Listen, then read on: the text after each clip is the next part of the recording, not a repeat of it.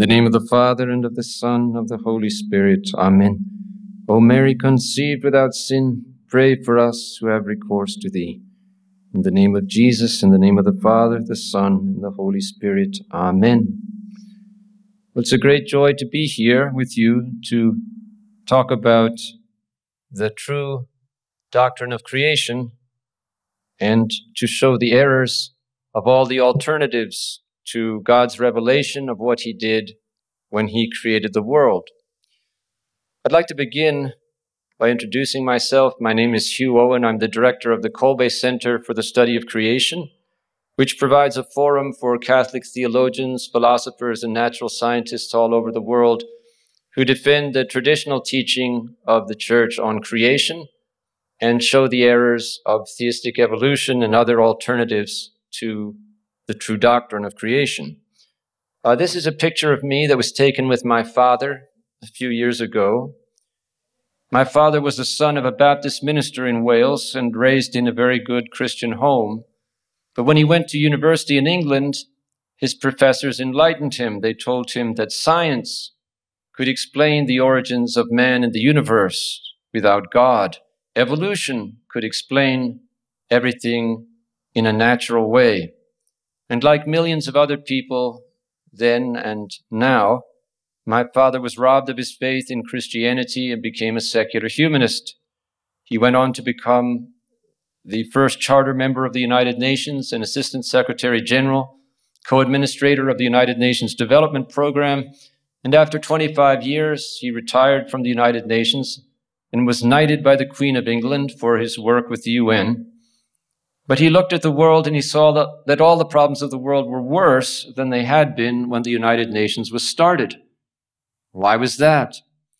Well, once again, he turned to the intellectual elite, and they had the answer. They said the reason why the United Nations is not making headway in solving the world's problems is it's not going to the root of all the world's problems, overpopulation.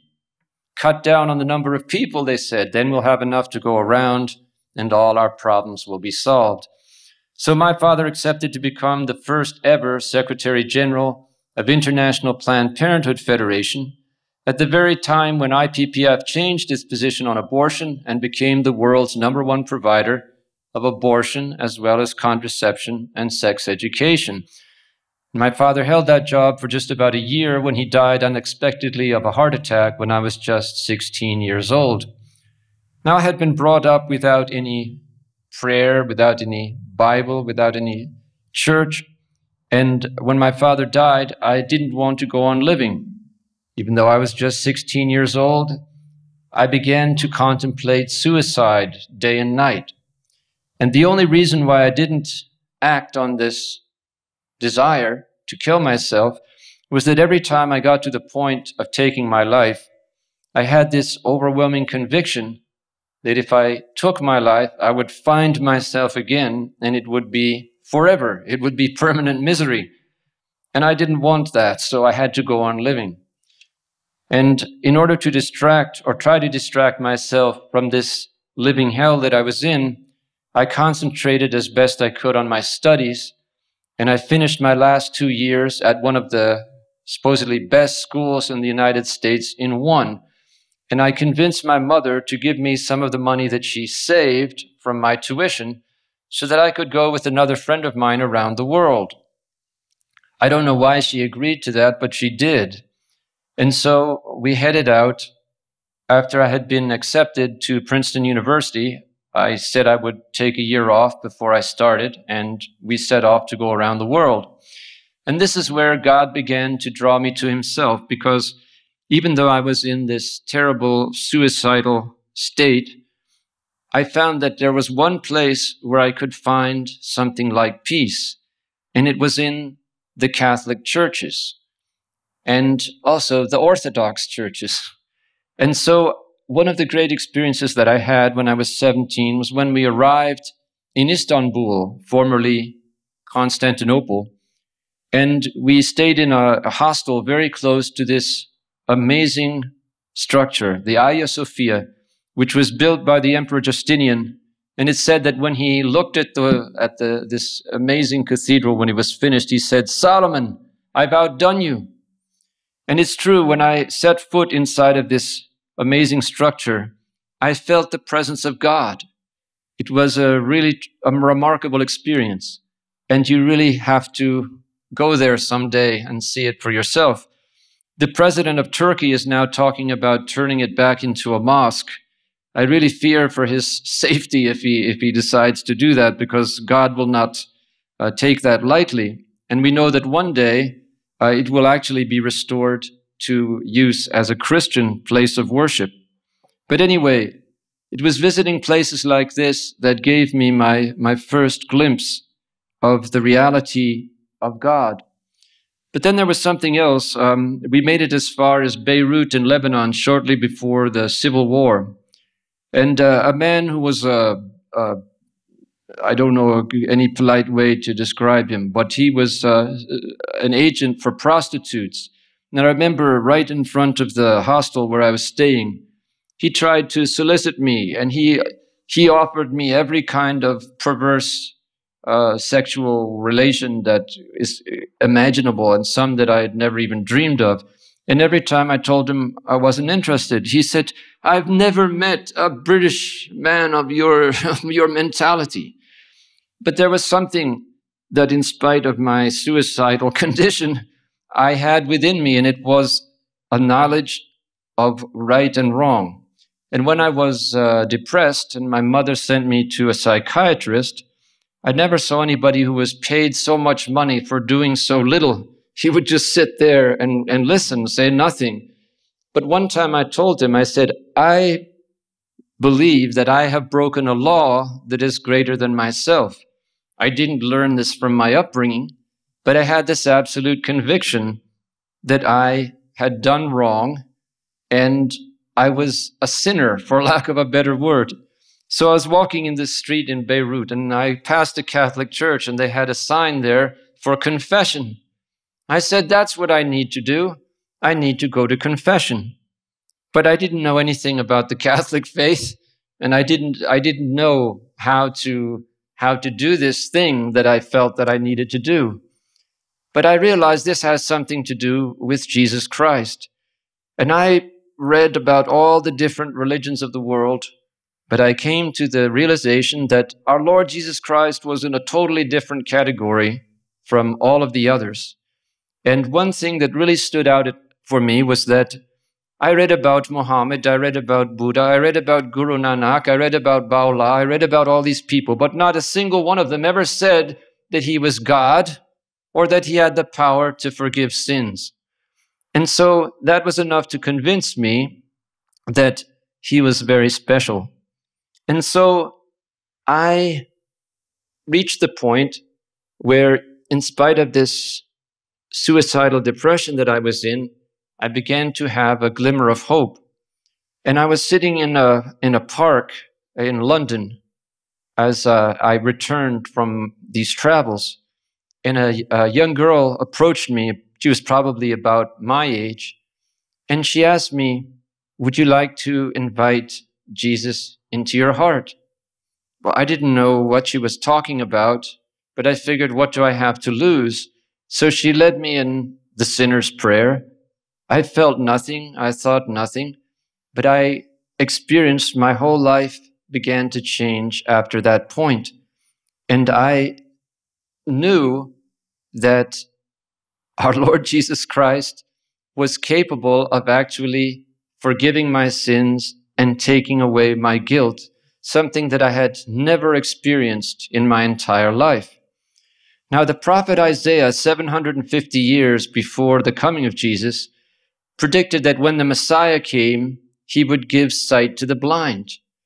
Now, because of Christianity spreading through the world, it doesn't really strike us as so remarkable that somebody could actually work this miracle. But do you realize that in all the thousands of years before our Lord Jesus Christ walked the earth, no one had ever given sight to the blind? And yet, Jesus did it a number of different times. And then when I came back to Princeton and I realized that Jesus had taken away my inner blindness, the next thing I wanted to do was to find out where I should go to church. And it so happens that the Princeton University Chapel is right in the center of the campus, and many different Christian communities were using the chapel for worship, including the Catholics. So I would go in there and I would observe them.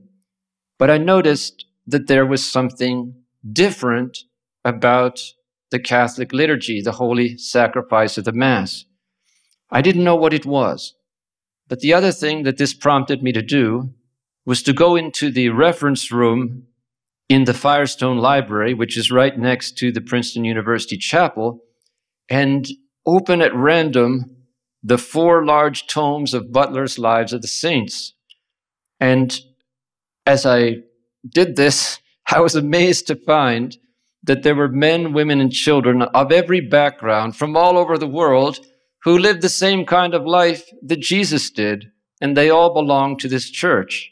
So I concluded, this church must be the church that Jesus founded. And I realized that these saints, like Saint Padre Pio, they lived one life with Jesus. They thought like him, they spoke like him, they acted like him, they even worked miracles like him. So just as Jesus gave sight to the blind and raised the dead, so did saints like Saint Padre Pio, even in modern times. And this struck me, but this wasn't the thing that finally drew me in once and for all. And that was when I finally realized that what was different about the Catholic worship from all of the others, even the Anglican Episcopal, which was very similar to the Catholic liturgy in many ways, was that God was present there in a totally different way. And I came to understand that he was present in the Holy Eucharist, body, blood, soul, and divinity. That when our Lord Jesus Christ said at the Last Supper, "This is my body," it really became his body. And when he said over the wine, "This is my blood," it really became his blood. He really was present, body, blood, soul, and divinity, under the appearance of bread and wine. And then I realized that all through the history of the church, God had worked amazing miracles that proved that he was truly present. Like the miracle that he worked in Buenos Aires when the present Pope was the Cardinal Archbishop, where a host began to bleed, and the Archbishop sent this bleeding host, or a portion of it, to a forensic lab in California, and they told them, "This is human blood of the type AB, which is the same kind of blood type that is found on the Shroud of Turin, the burial cloth of our Lord Jesus." And then he sent a sample to Dr. Zugibe, one of the finest cardiologists in the world, without telling him, of course, what it was. And Dr. Zugibe, this world-famous cardiologist, said, "This is the tissue of a living human heart in an extreme agony." And I thought to myself, where can you find such wonders except in the church that God himself founded? And so I presented myself to the Jesuit chaplains at Princeton University and said that I would like to become a Catholic. Well, they tried to discourage me at first. They told me I should go and visit other churches and see what they were like. But I persevered, and so they finally gave me a catechism so that I could learn my Catholic faith, and that was the Dutch Catechism. But I call it the Dutch Cataclysm because this is the book that totally destroyed the faith of a once vibrant Catholic community in the Netherlands, which used to send missionaries here and there and everywhere, all over the world. And the theme that ran through this Dutch Cataclysm was that we are in a scientific age, and science has enlightened us so that we can understand everything in our faith so much better than we could before. And with this nice-sounding theme, the Dutch Cataclysm proceeded to sow doubt in my mind and the minds of all of the readers about the literal historical truth of Genesis, creation, the existence of angels, the virgin birth, the perpetual virginity of the Blessed Virgin Mary, the intrinsic evil of contraception, papal infallibility, and everything in between. So it's an absolute miracle that I survived the Dutch cataclysm. Unfortunately, if you go to the Netherlands today, you'll see that the Dutch people didn't survive. There's almost nobody, no young people hardly left in the Catholic Church in Netherlands. The churches are being sold off and turned into mosques. Now, when the Jesuit chaplains at Princeton University gave me the Dutch cataclysm, I accepted meekly that evolution, which was the premise behind this Dutch cataclysm, was perfectly acceptable for Catholics, and that there's no reason for us not to accept it. But over the years, by the grace of God, I came to the realization that this was not the case at all. Now, I realized, for example, that when I looked in the gospel and I highlighted every place where our Lord Jesus Christ speaks about anything in the first 11 chapters of the book of Genesis, he always speaks of them as true history. When he speaks about Adam and Eve, he speaks of them as real people who were created in a state of harmony at the beginning of creation, not 13.7 billion years after the beginning of creation. When our Lord speaks about Abel, the son of Adam and Eve, he locates him at the foundation of the world, which is a phrase in the Bible that means the beginning of creation, not just the beginning of human history. And most of all, I saw that whenever our Lord worked one of his miracles, he always acted in the same way that the church had always said that he acted in the beginning, when he created the heavens and the earth and the seas and all they contain. For example, when he went to the tomb of Lazarus, Lazarus was going on 4 days, a decomposing corpse. A decomposing corpse has no potential to become a living anything. When our Lord said, "Lazarus, come out," in a split second, he raised Lazarus up, a breathing, living human being.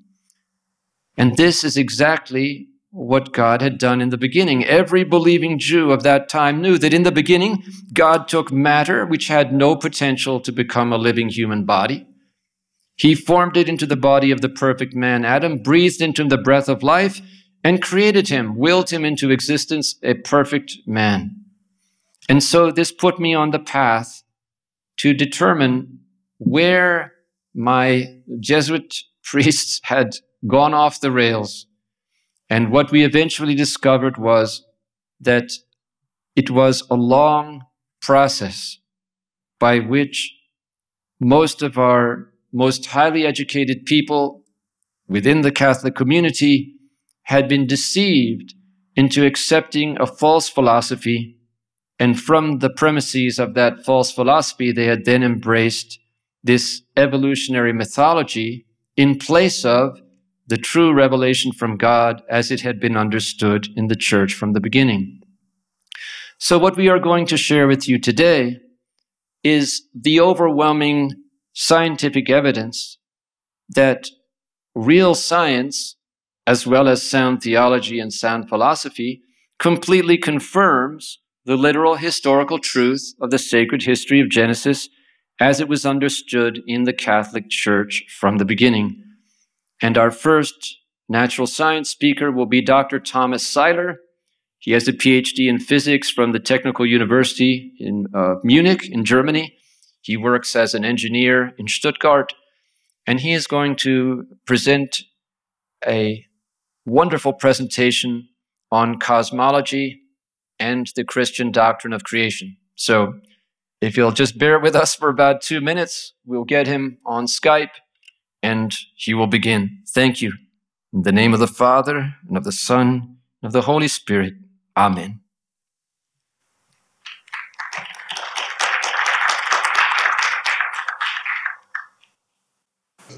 Thomas, are you there?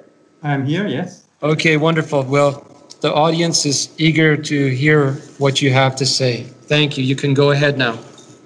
Thank you very much, Hugh, for the introduction, and thank you for the invitation to participate in your seminar today. I'm very grateful that we can do this. I hope you hear me well. Yes. Yes. Okay, very good. The talk which I will be giving is about the Catholic doctrine of creation, especially of the creation of the universe, in contrast to the standard model of cosmology, the materialistic explanation for the origin of the cosmos.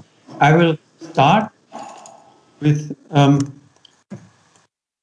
the witness which we have from Revelation given in the book of Genesis in Holy Scripture, which is telling us at the very first page how God created the universe.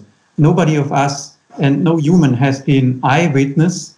Therefore, we are depending on revelation concerning how God created.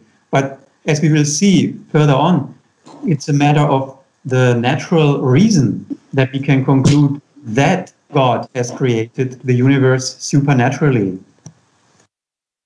The very first phrase in Holy Scripture is the following one. In the beginning, God created the heaven and the earth. This is extremely significant, and it's not by chance that this is the first sentence of the whole Bible. It tells us that when God made heaven and earth, it was in the very beginning. There was nothing which was happening before in history. In other words, the earth came at the very first moment of time. This is extremely important for understanding the significance of the earth, our home planet. And then concerning the sun and the star, it's only on day 4, as the Bible informs us, that God has created them. We read in Genesis 1, chapter 14, verse 14, then God said, let there be lights in the expanse of the heavens to separate the day from the night. And it was so. God made the 2 great lights, the greater light to govern the day and the lesser light to govern the night. He made the stars also. And God saw that it was good. There was evening and there was morning, a 4th day. So from here, we can already learn that there was a certain sequence in creating the celestial bodies. First earth, and then only sun and stars.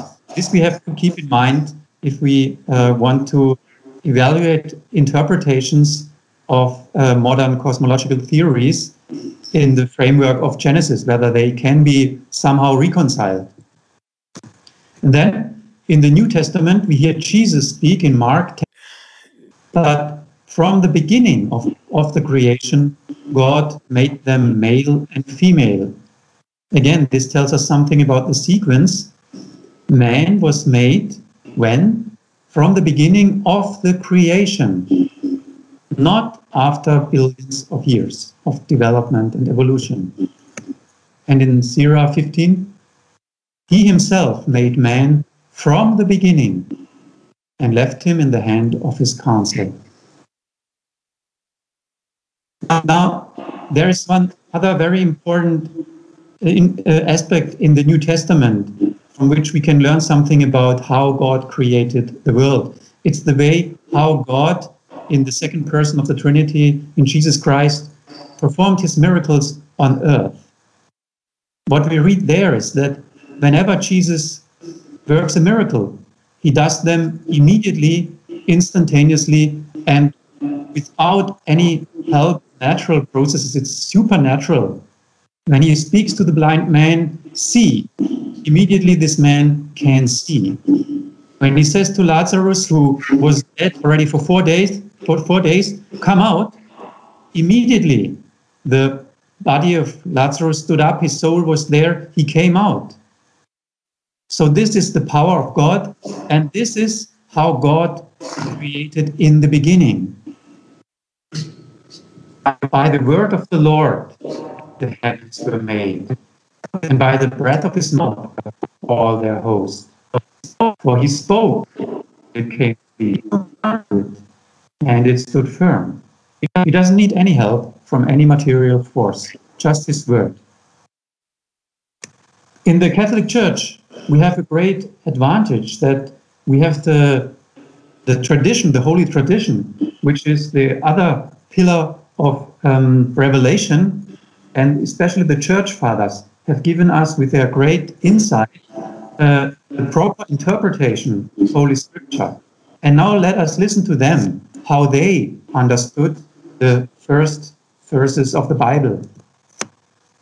St. Ephraim the Syrian said in his commentary on Genesis 1, although both the light and the clouds were created in the twinkling of an eye, still both the day and night of the first day continued for 12 hours each. Again, we have this instantaneous creation. And he continues that it is quite possible that some heavenly bodies appear to us as old, but it is just because God created them in a mature state. At the example of the moon, he says, likewise, the moon was both old and young when it was created. It was young, for it was but a moment old, but was also old, for it was as full as it is on the 15th day. And St. Ambrose, he most looked forward to a late and leisurely creation of the world out of a concourse of atoms. So you hear this concourse of atoms, which was quite present among the Greek intellectual elite at that time, where St. Ambrose wrote.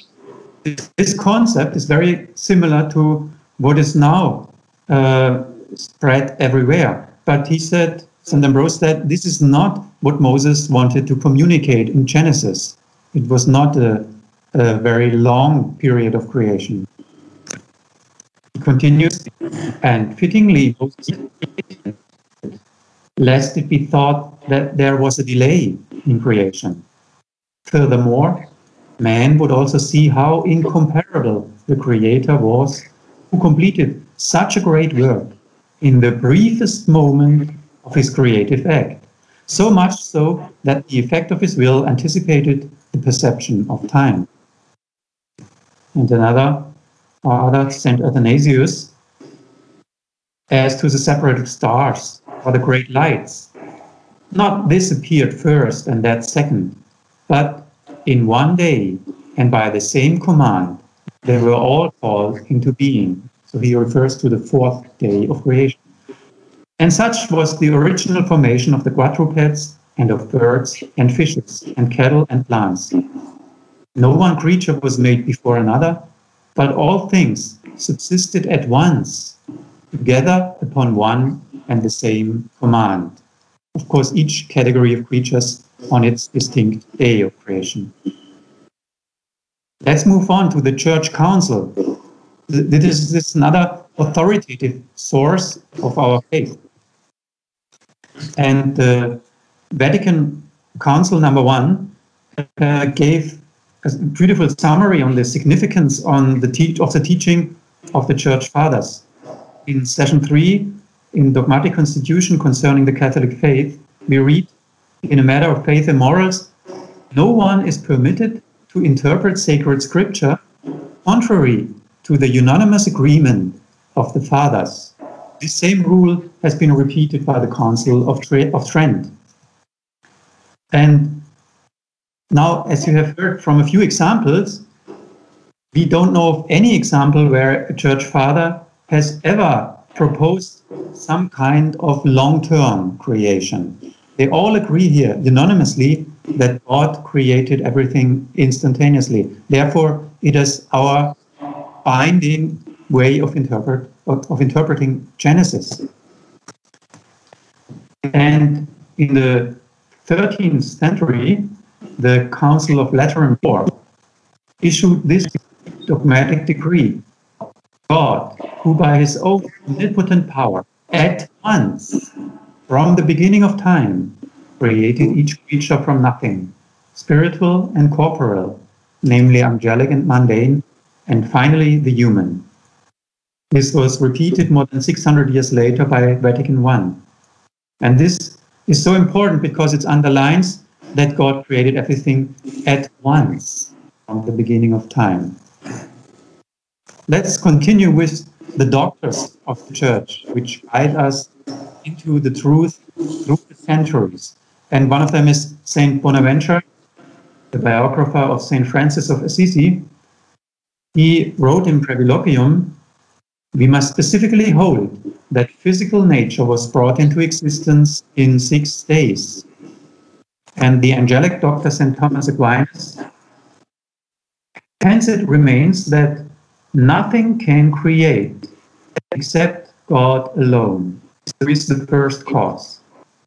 Therefore, in order to show that all bodies were created immediately by God, Moses said, "In the beginning, God created heaven and earth."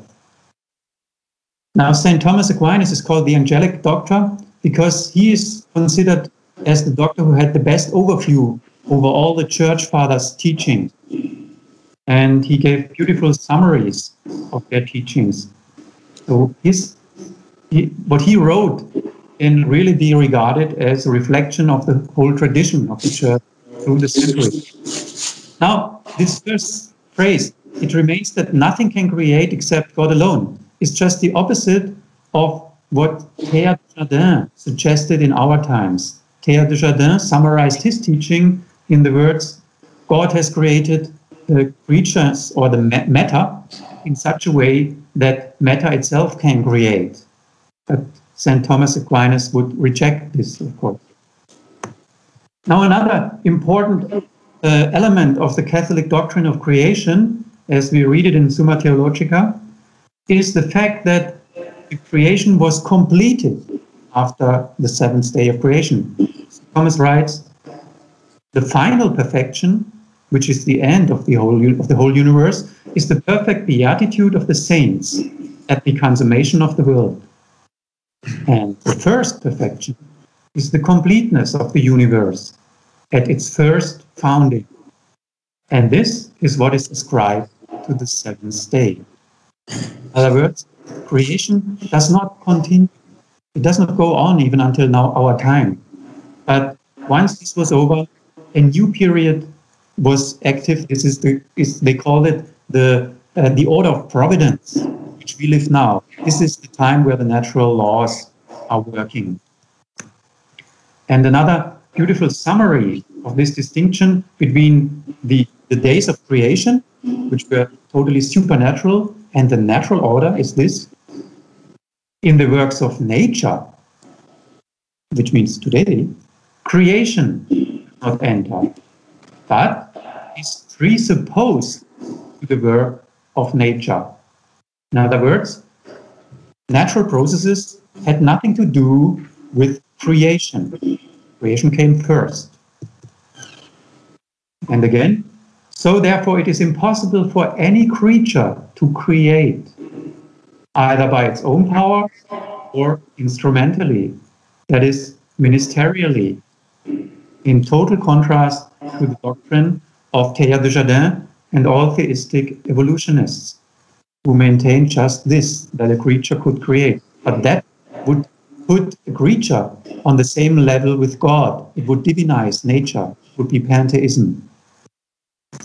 Let me summarize these essential elements of the Catholic doctrine of creation. First, the work of creation was purely supernatural. No material, natural processes were involved in that.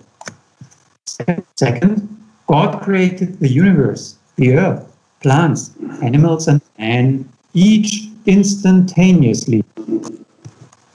And it was finished after creation week. And since then, the natural processes are at work. This beautiful doctrine has been challenged, as we know, but people know that this doctrine and the challenge against this doctrine has been predicted almost 2,000 years before. It is in the New Testament, in one of the many prophecies we read there, and this is one of the most remarkable ones, given by St. Peter the Apostle in his second letter. He writes, "Scoffers will come in the last days with scoffing, following their own passions and saying, where is the promise of his coming? For ever since the fathers fell asleep, all things have continued as they were from the beginning of creation. Now, this is a very important sentence. It's St. Peter's way of formulating the philosophy of naturalism. What is naturalism telling us? It's telling that natural processes were at work already from the beginning of creation. And exactly this is what St. Peter predicts here. All things have continued. Natural processes have continued as they were from the beginning of creation. In other words, the universe and all the creatures came into existence by natural processes. But St. Peter rejects this when he continues. They deliberately ignore this fact that by the word of God, not by natural processes, heavens existed long ago, and an earth formed out of water and by means of water, through which the world that then existed was deluged with water and perished. And here is the first philosopher of modern times who fulfilled this prophecy, René Descartes, a leading theologian and philosopher in France in the 17th century, who wrote in his discourse on the method, "It is an opinion commonly received by the theologians that the action by which he now preserves it,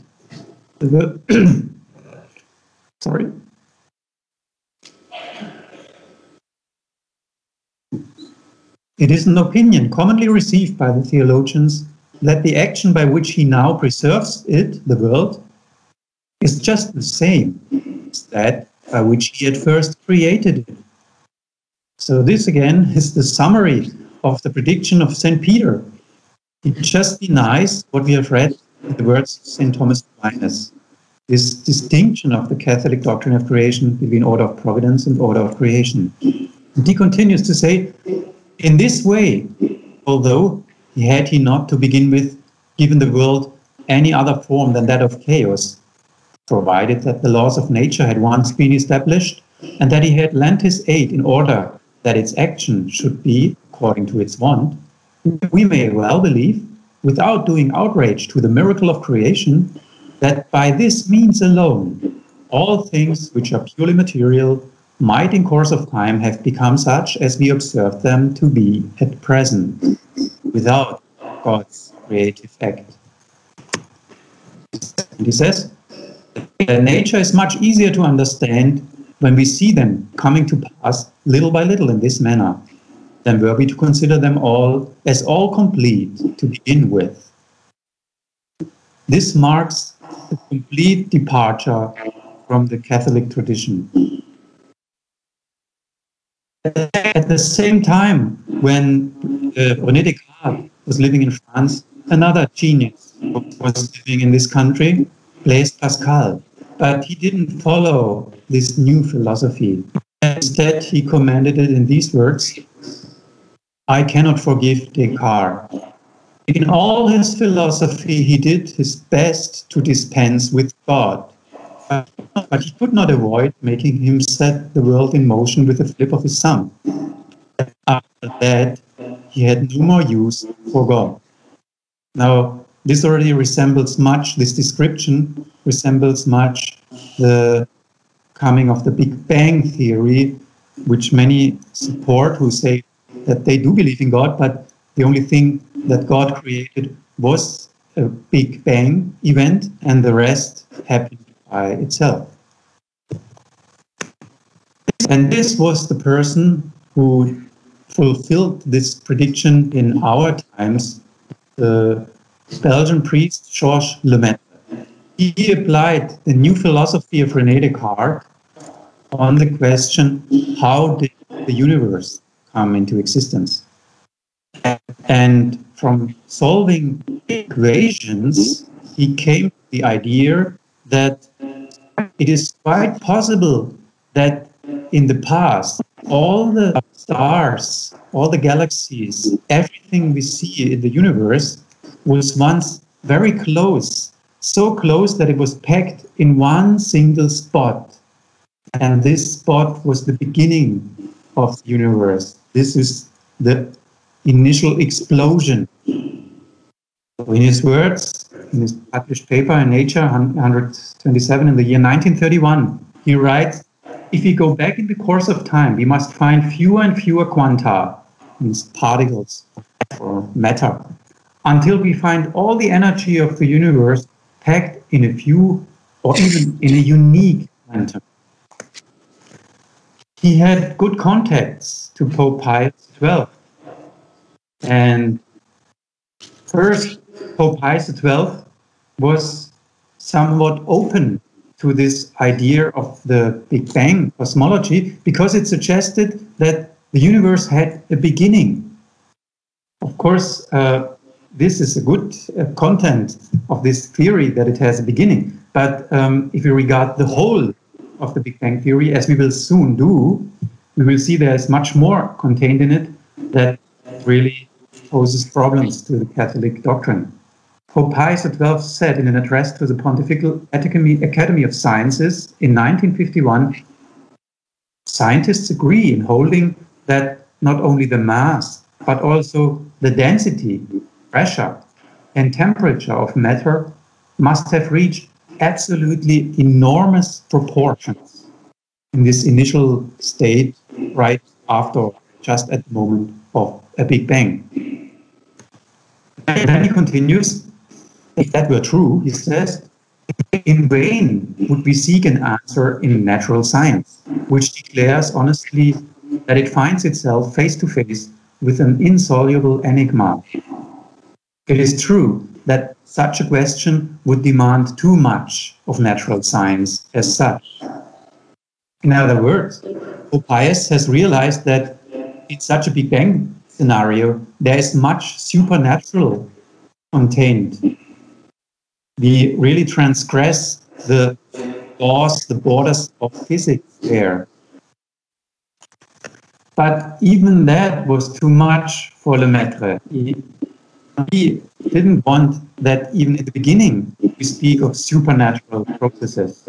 As science writer Simon Singh of the BBC writes in Big Bang, Lemaitre contacted Daniel O'Connell, director of the Vatican Observatory and the Pope's science advisor, and suggested that together they try to persuade the Pope to keep quiet on cosmology.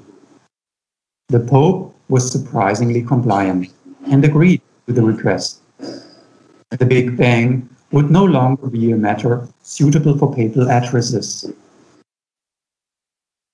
Now let us examine the scientific arguments for such a Big Bang scenario. Usually the first argument given in favor of it is the so-called redshift of starlight. What is that? You probably have heard about the so-called Doppler effect. At least you are familiar with it. For example, when you hear an ambulance with the horn coming closer to you with a melodic sound, you will hear that the sound appears at a higher frequency to your ears than when the ambulance is receding from you. This is because the wavelengths are shifted, and therefore the frequencies which reach you are shifted because of the state of motion of the source of this sound. And the same applies to light. If a light source image in the image here, the upper line, is moving away from us, then the emitted light appears at a higher wavelength. And this has the appearance of a reddish color, like red. However, if the light source approaches us, then the waves, the light waves, are compressed in a way, and this is corresponding to a shift of the frequency towards the color of blue. So shift to red and blue seems to tell us something about the state of motion of the light source. How can we measure the frequency distribution of light? It's very simple. All you need is a prism in principle. A prism is a triangle filled with a triangle out of glass, a volume of glass, through which a light beam is sent, and different light waves, light frequencies, which are usually contained in a white light, are all bent in a different angle when they pass into the medium. And this splits the frequencies. So when you lead this light then onto a screen, you can see the rainbow colors, telling you which frequencies were present in the original white light beam. This is such an image graph of a laboratory experiment where a light beam has been sent through a prism. Now, the same thing contains another information, not only the light frequencies, but it can contain very distinct so-called absorption lines. When you have a light source and you lead the light beam through a gas, then some frequencies are in resonance with the atoms of this gas, and they will be missing in the diagram which we receive with the light frequency distribution. But important that these frequencies, the positions where we see these characteristic lines, they are always at the same position, at the same frequency. So they are like a fingerprint. We can repeat this in the laboratory wherever we are in the world. When you have a certain element, a certain gas, you will get certain patterns here. Now this can be applied to starlight, and it has been done extensively. And to the great surprise of many, it was found that these characteristic absorption lines, the whole spectrum, is always, or almost always, in most cases, shifted towards the red spectrum, towards lower frequency, towards higher wavelength, longer wavelength. So, if that's the case, that all starlight, wherever we look, is shifted toward the spectrum red, toward the color red, in accordance with what we have just heard about what a redshift means, this can be interpreted in terms of stars and galaxies moving away from the observer, from us. And if that's the case, that the galaxies are moving away today from us, then yesterday they must have been closer to each other and to us. And still earlier in time, still closer and closer and closer, until all the matter is compressed in one so-called singularity. And this was the moment of the Big Bang.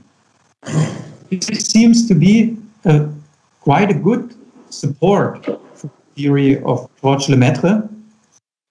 And this led to the standard model of cosmology. This is a picture published by NASA, and it summarizes the standard concept which is taught in every university. From left to right, it wants to tell the history of the universe. It started with nothing, and nothing exploded in this idea, and they call this nothing explodes a quantum fluctuation. This was followed by a very rapid expansion phase, so-called inflation. We'll come back to this later. Faster than the speed of light. The universe expanded very rapidly according to this. And then, after 380,000 years, there were the so-called dark ages. It was a time when light could not travel. Only after 400 million years, it had cooled down so much, the universe, that the electrons, which hindered the light from traveling, were captured by the nuclei of the atoms. And that also made the first stars come into existence when more and more heavy elements were created or came together and were produced. Then, in the next billions of years, these stars arranged in galaxies and also produced planets. And finally, after some 9 billion years, our planet Earth came into existence. And important, this acceleration, this expansion is still continuing, and even at an accelerated rate. Now you can already see that this concept is hard to reconcile with the report of Genesis, even if you interpret the Genesis days in a figurative way, saying that each creation day would represent a long period of time. Because, as you see, the Earth comes just at a very late moment in this whole scenario, only after some 9 billion years. Now, with this standard model, it's actually very easy to calculate the age of the world, or at least this is what is suggested to us, that we can do this. These 13.7 billion years, how do we arrive at this number? It's done like this. If you take any star or galaxy which you see in the universe and you measure its redshift, then from the redshift you deduce its velocity by the simple law of the Doppler effect or the Hubble constant. Now you measure the brightness. And from the brightness, people conclude how far the star is away from us. It's again a very simple calculation. The fainter a star is, the farther away it is. Simply because the light which reaches us here in the center is thinned out, and therefore you see it at a farther distance. That's why it's more faint. It can be calculated very easily. Now with these two things, you know, the velocity apparently and the distance, you apply the law of linear motion, which is also used for the motion of cars, bicycles, of airplanes. Why not use it for the universe? And if you do this, you can calculate the time which it took the star to travel from here to the edge of the universe. And you have most theorists also apply a certain gravity correction factor of 2/3, but this is not very significant. It's important that the main feature is you divide distance by velocity, brightness by redshift, and then you get to this famous 13.7 billion years. But is this really convincing that this is the age of the world? Is this a proof? There are assumptions in it which are not proven, and usually this is not admitted.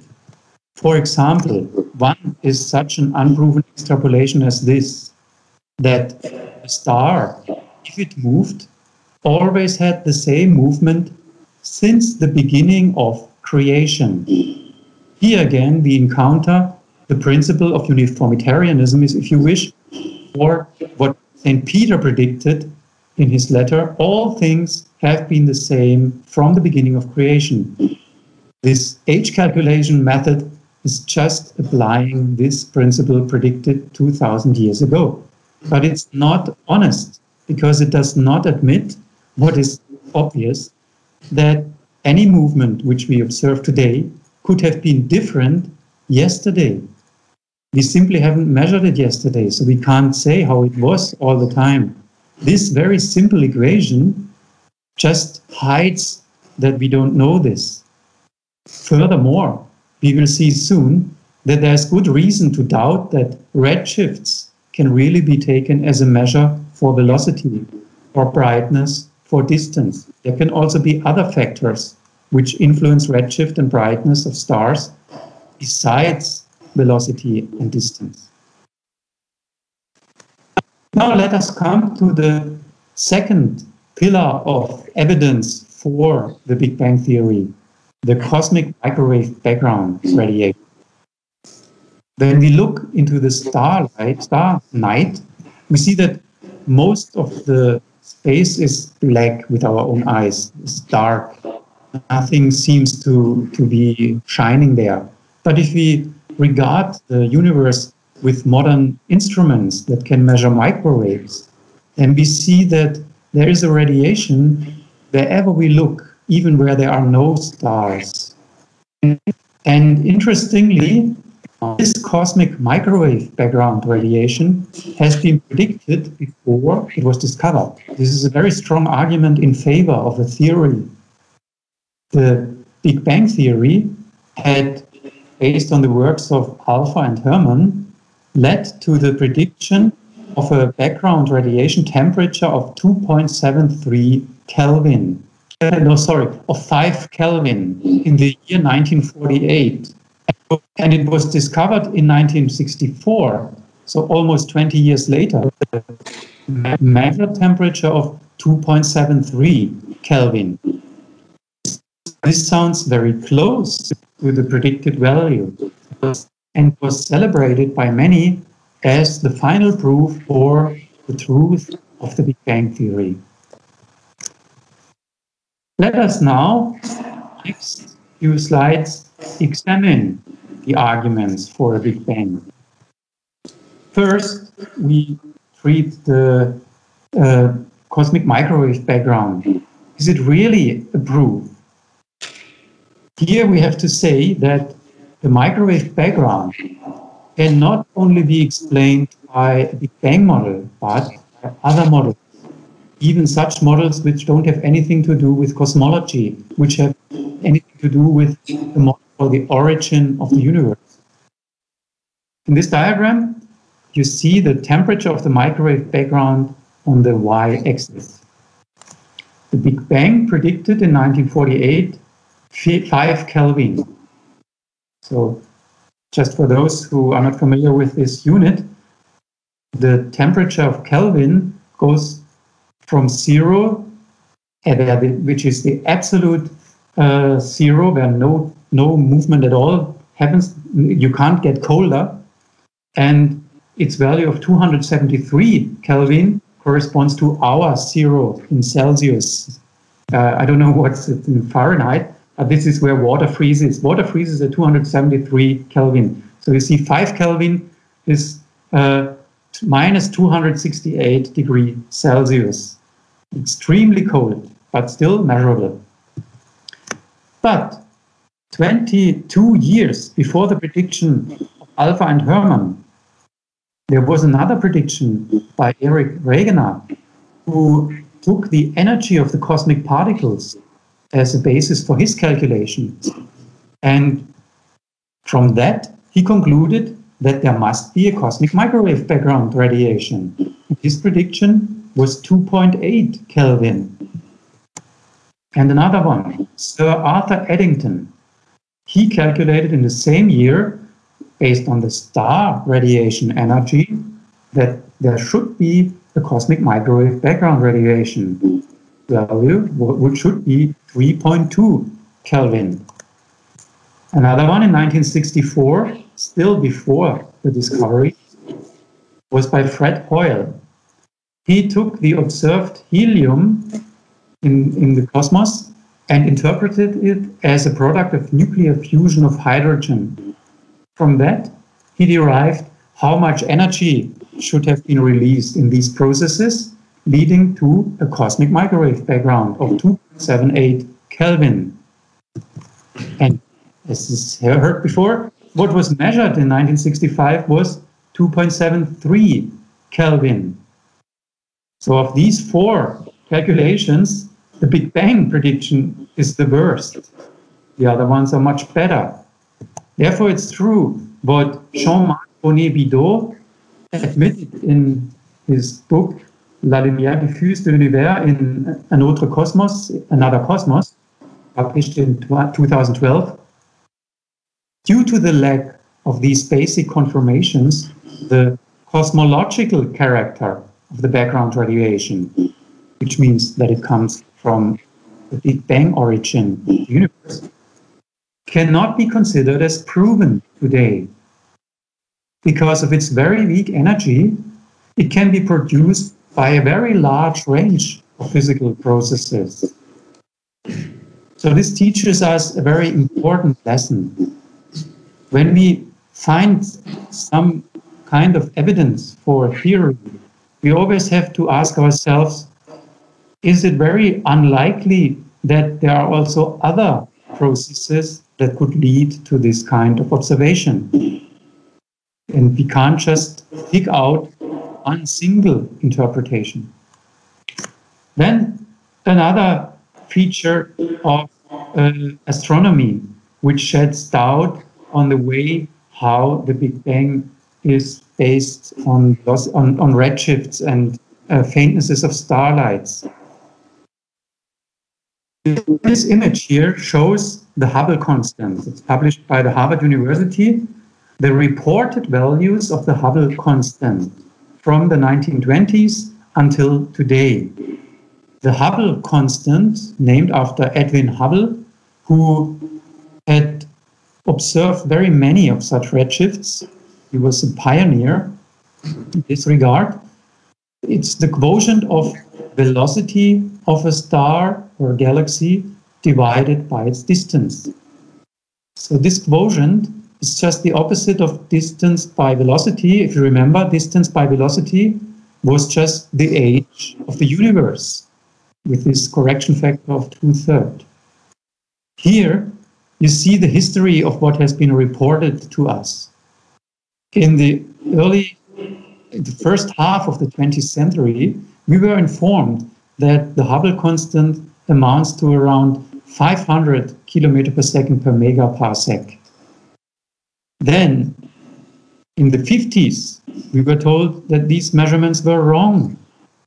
The redshifts and the faintnesses which led to these results, these quotients, were interpreted in a wrong way. Other physical processes caused either the redshifts or the faintnesses to a large degree. So one had to correct to 300 kilometers per second per megaparsec.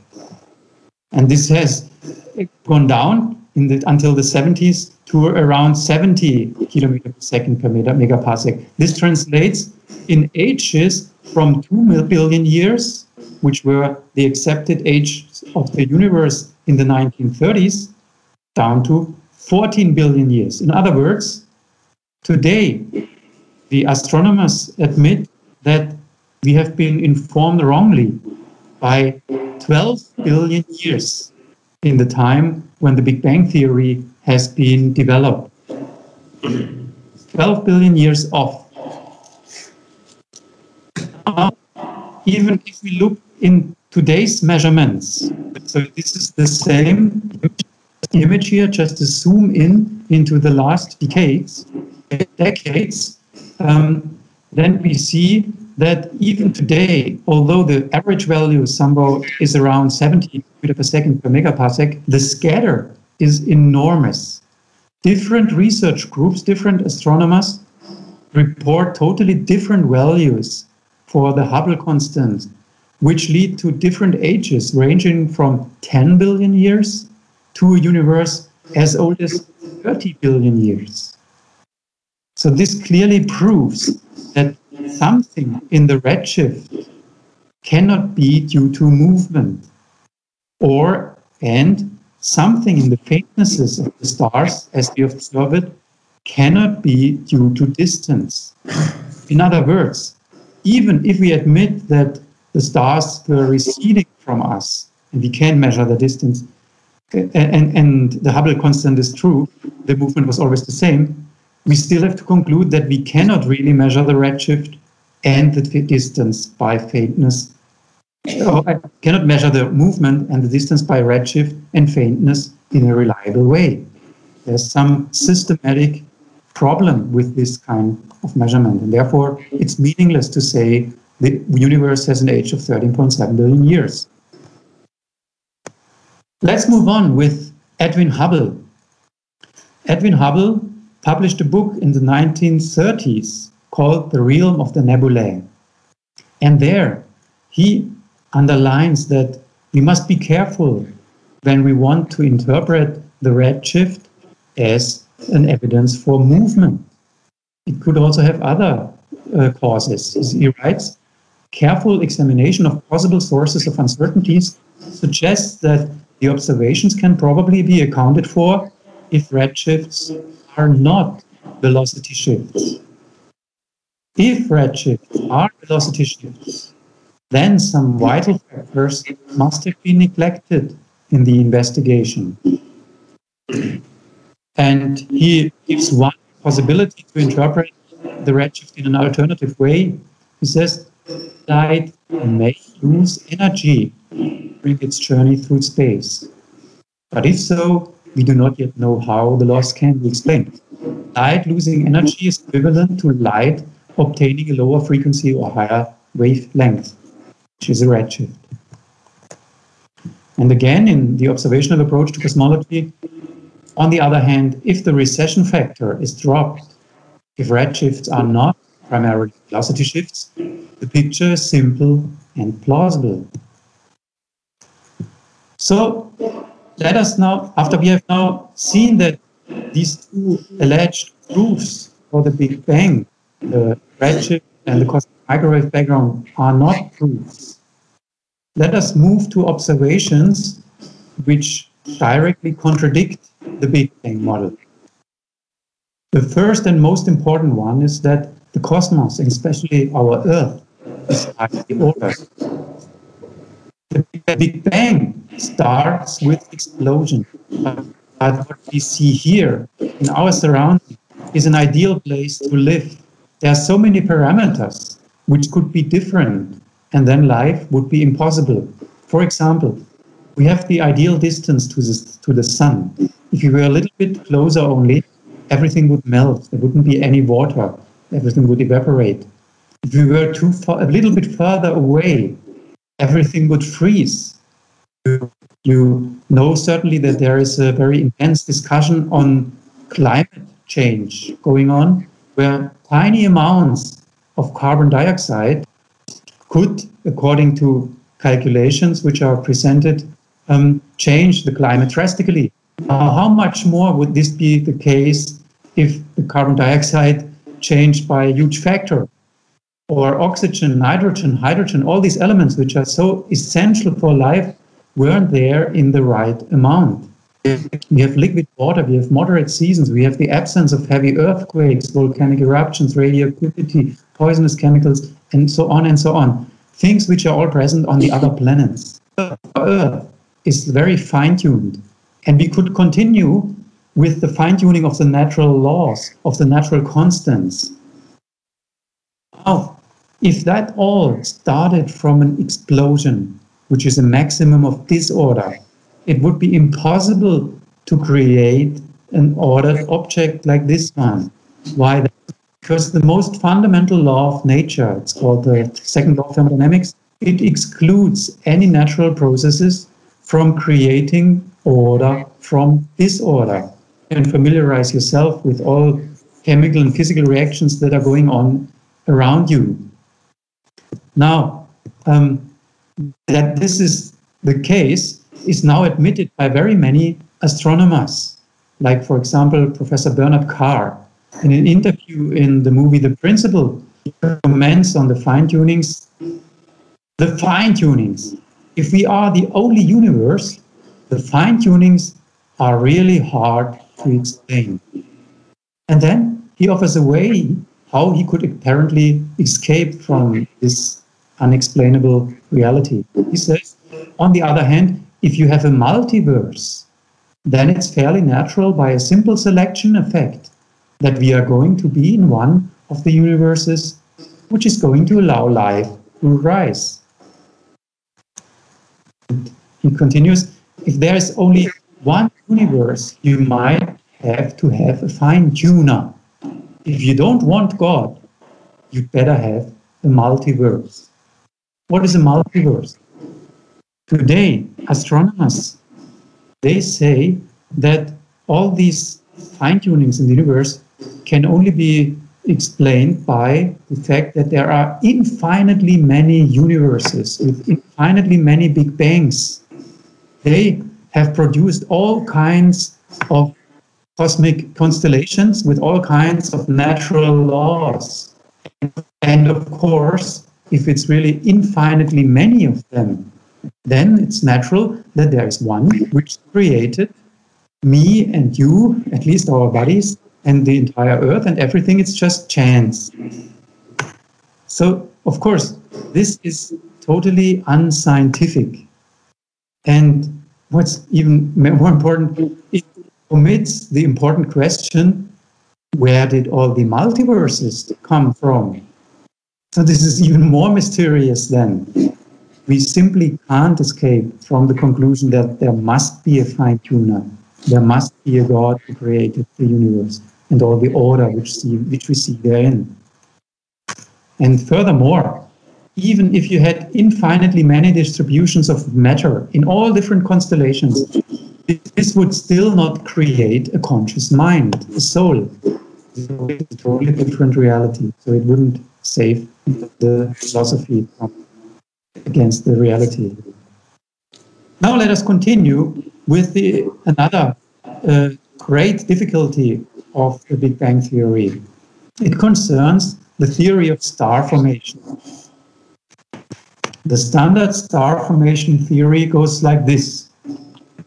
After the Big Bang, when matter cooled down, the first atoms formed. These formed gases, formed nebulae, and by their own gravity, nebulae somehow contracted. And they contracted to such a dense state, to such a small volume, that they at one point became very hot and ignited. And this is how stars form. This theory is very widespread. However, seldom is it mentioned that there is a fundamental natural law which prohibits such a scenario, and it's the simple gas pressure law.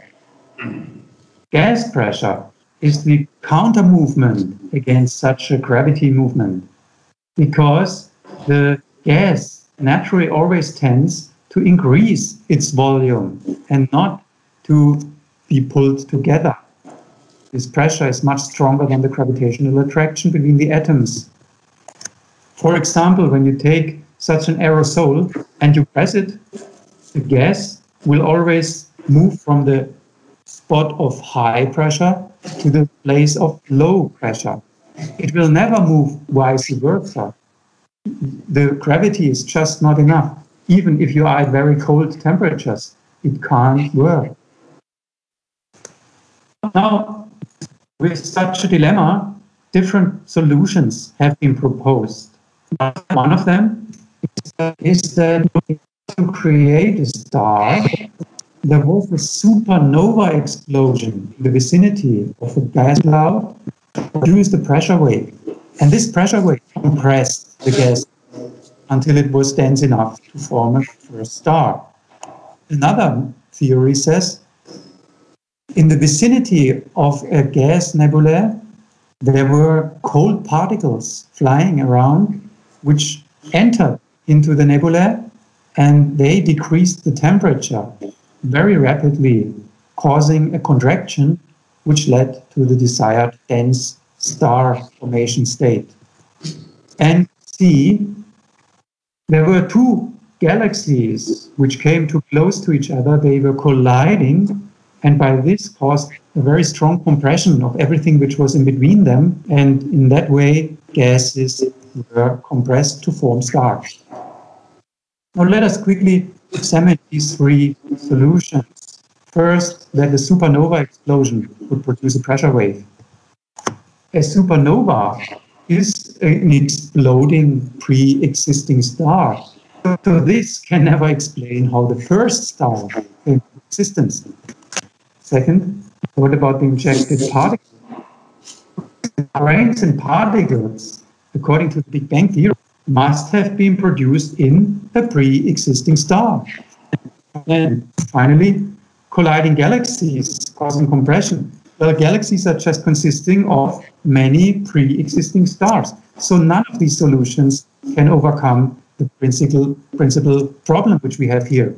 As Eva Novotny admits in her textbook, Introduction to Stellar Atmospheres and Interiors, the process by which an interstellar cloud is concentrated until it is held together gravitationally to become a protostar is not known.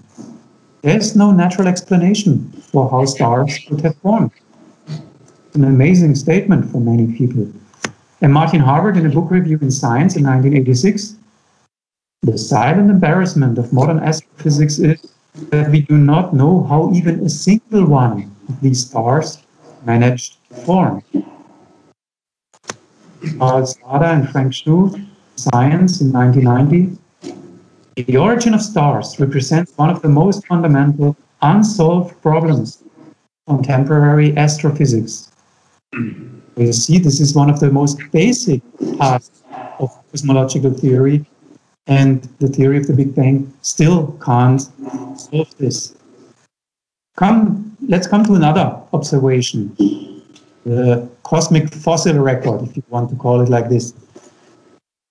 If the Big Bang theory were true, then we here in the middle of being the observers, if we look to a star which was at the end of the visible universe, then its light would have taken 13.7 billion years to reach our eyes. Now, in such a scenario, what we would see today is only the tip of this light beam, which means it's the part of the light which has been sent out 13 billion years ago. In other words, what we see is very old light. We see the past. We watch when the star was young. So distant stars deliver old light, show us something about the young state of the universe, if the Big Bang were true. Nearby stars, however, they also have emitted their light 13.7 billion years ago, but most of its light has already passed by. What we see today is the more recent part, the tail of this light beam. So near stars, they are observed as young light. Therefore, they show us the state of the star, which was more recent, where it was already very mature, where it was already very old. Okay, let's do an examination with our most sensitive telescopes, where we can watch very deep space regions and compare them to the near space regions. The results were very unexpected. It was found that galaxies in very distant and young regions looked just like those in the old regions, in the nearby regions.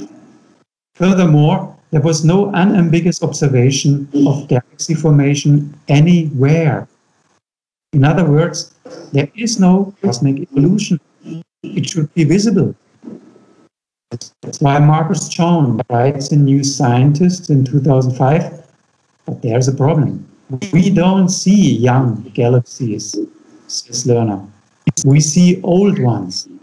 They have pretty much the same range of stars as present-day galaxies. And Richard Ellis from the California Institute of Technology, the real puzzle is that these galaxies seem to be already quite old, when the universe was only about 5% its current age. So here we encounter something which is very similar to what we see in the geological column, in the geological fossil record. No evolution. Whatever appears is already mature, is fully formed. Totally in contradiction to the prediction of the theory. A next problem. There are very unexpected star movements. Many galaxies can be observed as spiral galaxies which are rotating. And it is always found that the rotation velocity is way too fast for being long-term stable. If they rotated with the speed which we observe today for billions of years, all the stars would have already fallen apart, would not have been held together like that. So how do astronomers, how do cosmologists try to explain that? This is a very strong evidence for a young universe, a universe much younger than the Big Bang time scale.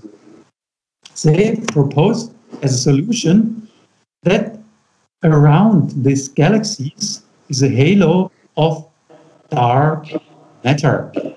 Nobody knows what dark matter is, but it is postulated in order to provide the gravity to keep the spiral rotation formation stable long enough. Otherwise, we would have to discard the theory of Big Bang. Another pattern of the universe, as mentioned, according to the standard model, to more recent observations from redshift of supernovas, one had to conclude that if the universe is expanding, if the redshift comes from a recession movement, then today it's receding with an accelerated expansion. Now, this is very improbable for an explosion. If something explodes, you would expect that initially it has the highest speed and then it becomes slower. But we would have to conclude now is that the stars and galaxies are moving away ever faster and faster. The big problem is, what could power such a move? And the answer is, there is dark energy. Instead of admitting that this is a contradiction to the Big Bang theory, it's postulated there is some unknown form of energy. And then we have an unexpected radiation pattern in the microwave background. First, it is found that the microwave background is extremely homogeneous. The temperature fluctuations were measured to be only a 30 millionth of a Kelvin. This led to many theoretical problems with the calculations, because if the microwave background was created at the very beginning, just right after the Big Bang, it shows that the temperature of the universe was already very early, very even. But at the time when radiation could travel from one side to the other side to produce this equilibrium, the universe, according to Big Bang calculations, was already too big for equilibration. Radiation could not travel from one side of the other to the other of the universe. So what is proposed?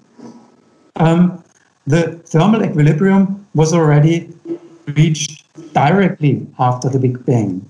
But there's a new problem. If that had happened, then the universe would have contracted again. It would not never have become as big as today. How can we solve this? We have to introduce an ultra-fast expansion by an unknown inflation process to overcome this gravitational attraction, which would have led to the collapse of the universe. Now, see, this is another physical quantity just introduced to save the Big Bang model. But again, this leads to a problem. The galaxies which we observe today are distributed into two inhomogeneously. If the microwave background really shows the past. Another proposed solution, there must be another kind of dark matter which provides the gravity to cluster the galaxies. This led to a new theoretical problem. The expansion would then be too weak. The age could only be 8 billion years. Let's try to fit another piece of puzzle into this. The solution would be there is dark energy to increase the expansion rate, so we measure 13.7 billion years. I continue. Another observation is the density of matter, which is in a disagreement with the predictions of the Big Bang theory. When we calculate the density of matter as derived from the observed distribution of deuterium, helium, lithium abundances, it's 20 times lower than what is predicted by the Big Bang. Where is all this missing mass? It's, according to theorists, unknown, non-baryonic, dark matter. What is non-baryonic? Baryonic is matter which we have in our physical world, in the chemical world. It's that which is made up of protons, electrons, and neutrons. We don't know of any non-baryonic world, but here it's introduced as being a huge part of the universe. So all these phenomena which I've mentioned sum up to a distribution, composition of the universe, as shown in this diagram published by NASA. This diagram says that if we want to explain the existence, the origin of the universe by a Big Bang scenario, then we have to conclude that only 4.6% of the universe is composed of atoms. And the rest must be composed, 96.5% must be composed of dark energy and dark matter to explain the origin of 5%. So what have we gained by this theory? We have introduced 20 times more than we had in the beginning to explain. 20 times ununderstood entities that we started with. So we are less wise than before. This was too much to many astronomers. And 33 of them published an open letter in New Scientist called Bucking the Big Bang. In that, in 2004, they wrote, "The Big Bang today relies on a growing number of hypothetical entities, things that we have never observed. Inflation, dark matter, and dark energy are the most prominent examples. Without them, there would be a fatal contradiction between the observations made by astronomers and Bang theory, field of physics.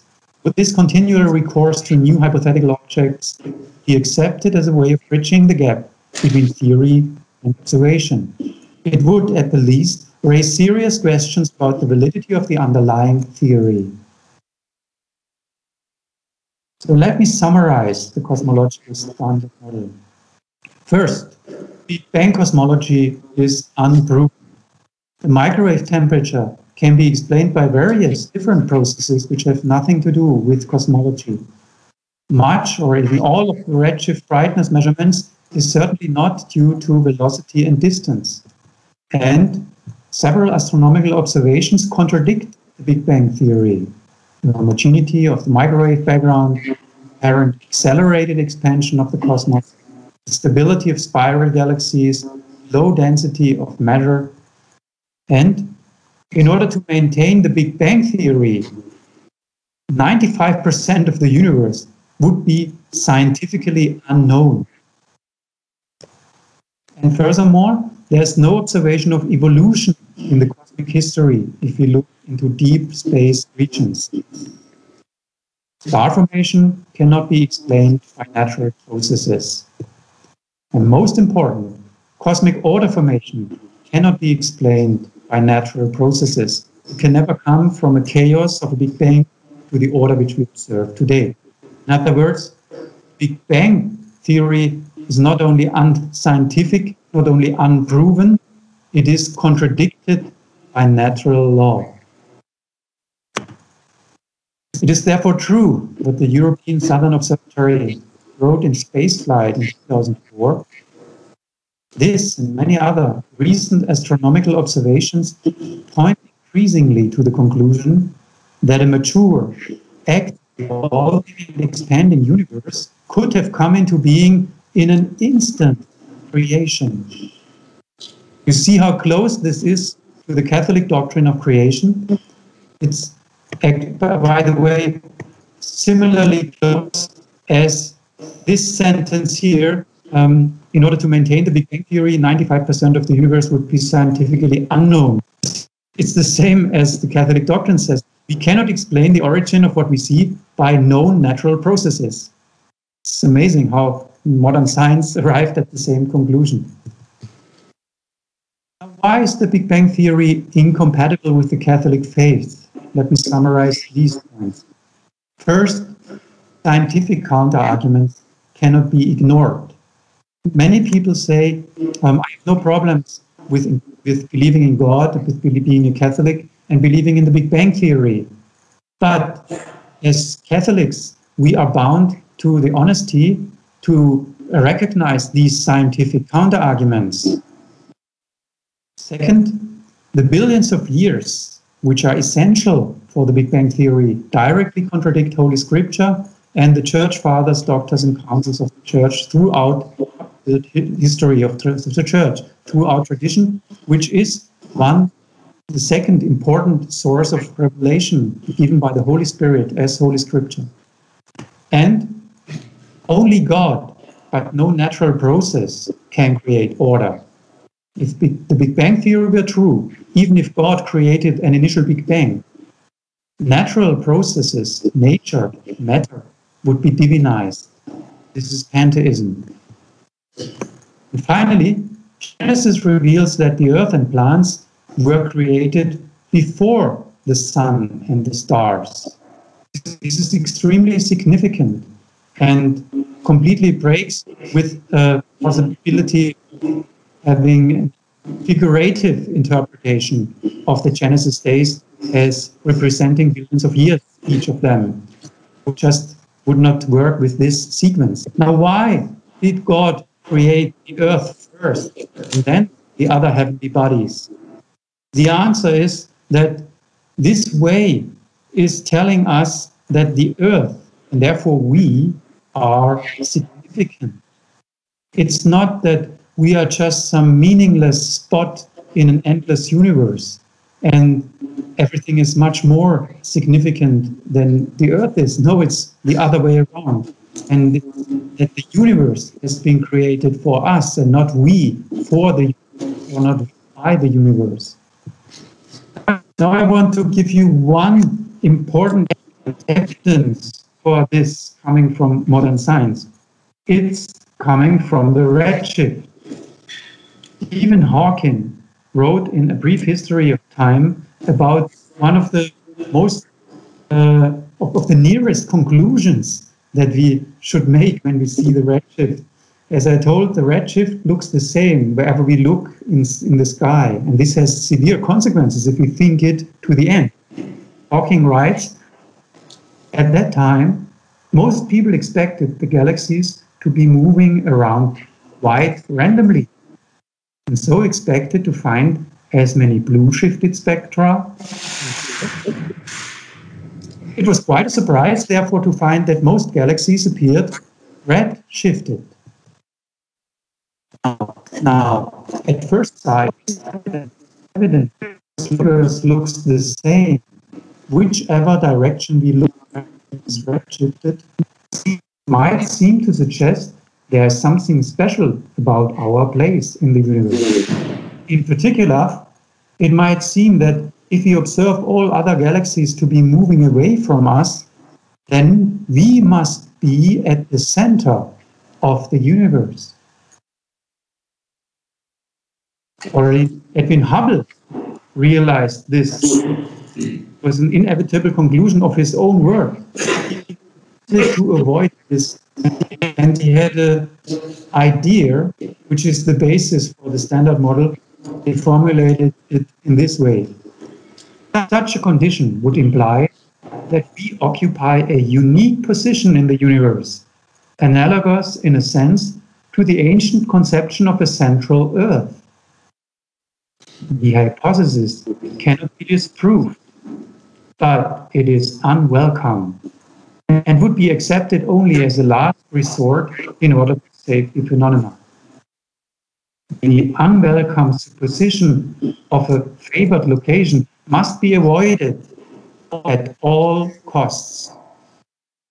He says we are not allowed to draw this very obvious conclusion, but he doesn't say why. He doesn't want us to be in the center of the universe. He doesn't want to be the Earth significant. And in order to arrive at this philosophic conclusion, he introduced this concept of how the cosmos works. He says, yes, it's true, we see that everything is redshifted in all directions, but if we interpret this as a movement, then it's only a movement which is everywhere the same. It's not that we are the center of this expansion, but every point of space is such a center of expansion. Therefore, you would see the same redshift distribution wherever you are in the universe. In other words, if you put all the galaxies on the surface of a balloon and you blow it up, what you would see is that each galaxy is receding from its neighbors. And if you measured the redshift from any of them, you would see the same pattern from all spots. And that in 3 dimensions would be how the cosmos behaves.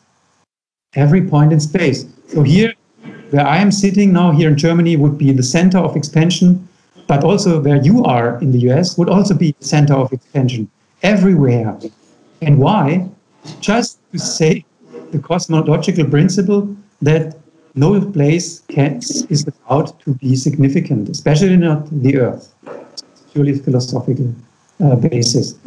This is just another representation of the model. In the left, you see where the Earth and the galaxies are at one moment of time, and later everything would be farther away from each other. But there's no proof of that.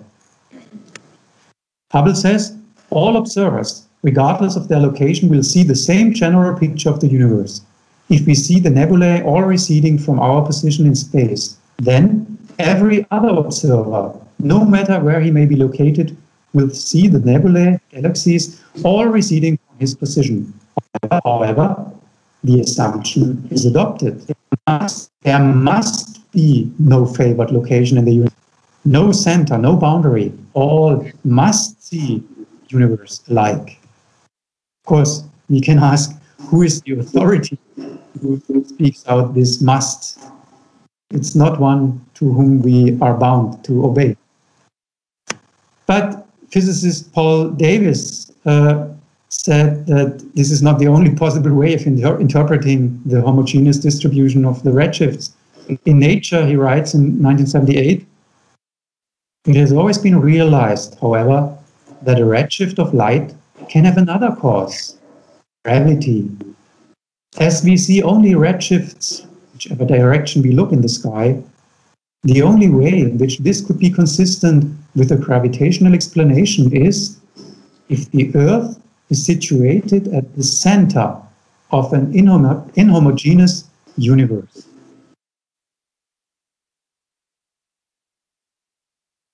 Let me conclude with a proof of history that God can and does move celestial bodies by his word only, very rapidly.